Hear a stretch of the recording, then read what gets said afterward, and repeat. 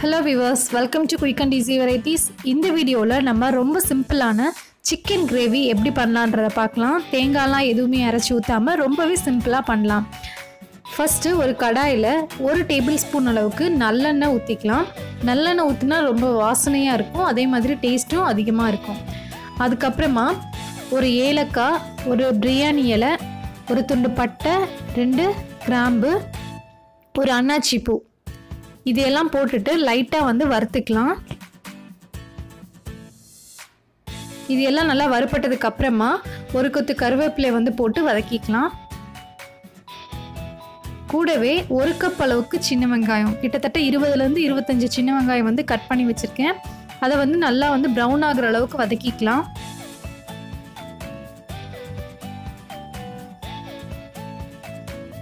நீங்க இதுக்கு பெரிய வெங்காயமும் யூஸ் பண்ணிக்கலாம். பெரிய வெங்காயம் யூஸ் பண்ற மாதிரி இருந்துச்சுன்னா நல்லா சின்ன சின்னதா கட் பண்ணி போட்டு யூஸ் பண்ணிக்கோங்க.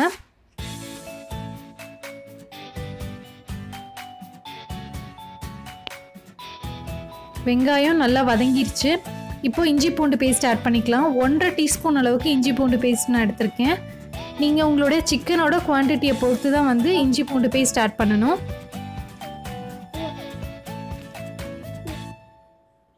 இஞ்சி பூண்டு பேஸ்ட் அடி பிடிச்சிடாம நல்லா வாசனை வர அளவுக்கு அதை வதக்கிக்கலாம்.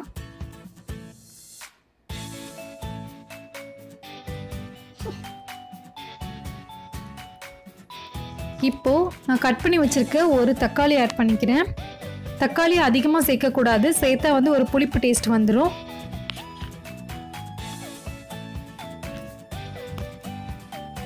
தக்காளி நல்லா மேஷ் ஆகுற அளவுக்கு நல்லா இதை நம்ம வதக்கிக்கலாம்.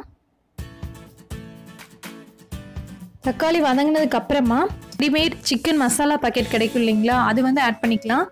இன்னைக்கு நான் 1/2 கிலோ சிக்கனுக்கு தான் பொடி ஆட் பண்ணியிருக்கேன். இது கிட்டத்தட்ட 1.5 டேபிள் ஸ்பூன் வரும். இந்த பவுடர் நம்ம ஆட் பண்ணுறதுனால எக்ஸ்ட்ராவா மஞ்சத்தூள், மிளகாத்தூள் எதுவுமே நம்ம ஆட் பண்ணணுன்ற அவசியம் இல்லை. இப்போ நல்லா வதங்கிருச்சு. அதோட வாசனை நல்லா வரும். அதே மாதிரி லைட்டாக எண்ணெய் பிரிஞ்சு வரும். அந்த அளவுக்கு இது நம்ம வதக்கிக்கலாம். லைட்டா எண்ணெய் பிரிஞ்சு வர ஆரம்பிச்சிருச்சு. இப்போ நம்ம கட் பண்ணி கழுவி வச்சிருக்கக்கூடிய சிக்கனை எடுத்துக்கிறேன். இந்த சிக்கன்ல நான் லைட்டா மஞ்சத்தூள் தடவி வச்சிருக்கேன். எப்பவுமே நான்வெஜ் வாங்கினதுக்கு அப்புறமா அந்த மாதிரி பண்ணி வச்சுக்கலாம். ஸோ இப்போ இதை நல்லா ஃபுல்லா அந்த மசாலா கூட நல்லா கோட் ஆகுற அளவுக்கு இதை நம்ம வதக்கிக்கலாம். இதோட மசாலா ஃபுல்லா நல்லா அந்த சிக்கன்ல இறங்கணும்.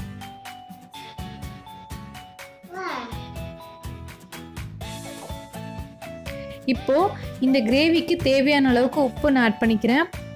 நம்ம சிக்கன் போட்டுட்டு உப்பு ஆட் பண்ணாதான் சிக்கன்ல தண்ணி பிரிஞ்சு வரும். சீக்கிரமாவும் வேகும்.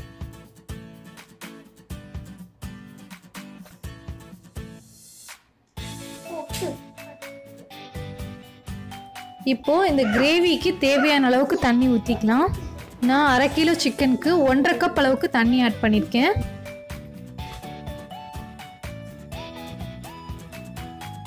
ரொம்ப அதிகமாக தண்ணி ஆட் பண்ணாதீங்க. ஏன்னா நம்ம எந்தவித தேங்காயெலாம் அரைச்சி ஊற்ற போகிறது கிடையாது. அப்புறம் ரொம்ப தண்ணி ஆயிரும்.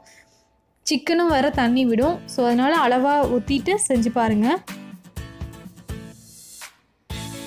இந்த ஸ்டேஜில் உப்பு, காரம் எல்லாமே கரெக்டாக இருக்கா அப்படின்ற செக் பண்ணிக்கோங்க. இப்போ ஒரு மூடி போட்டு 10லேருந்து 15 நிமிஷம் சிக்கன் வேகிற அளவுக்கு விட்டுடலாம். இப்போது கிட்டத்தட்ட ஒரு 13 நிமிஷம் போல் ஆயிருக்கு. நல்லா வாசனை வர ஆரம்பிச்சிருச்சு. ஸோ பாருங்கள், நல்லா எண்ணெயும் பிரிஞ்சு வந்துருச்சு.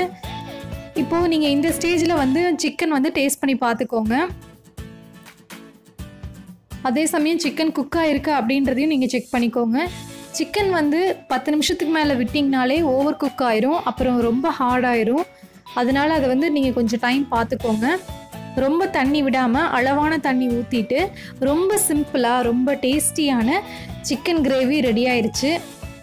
ஸோ இதை நம்ம அப்படியே சர்வ் பண்ணிடலாம். இட்லி, தோசை, சாப்பாடு எல்லாத்துக்குமே இது ரொம்பவே சூப்பராக இருக்கும்.